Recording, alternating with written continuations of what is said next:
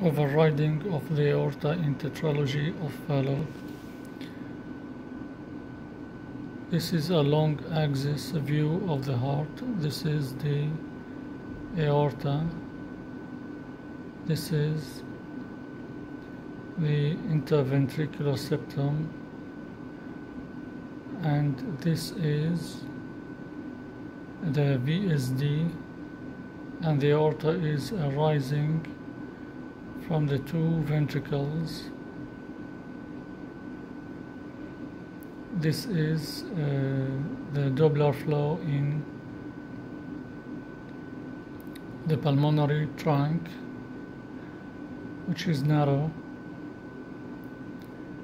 and this is the flow across the VSD.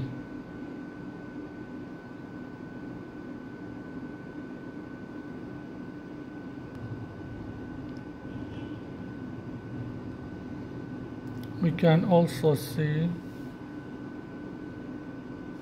in this view the same findings.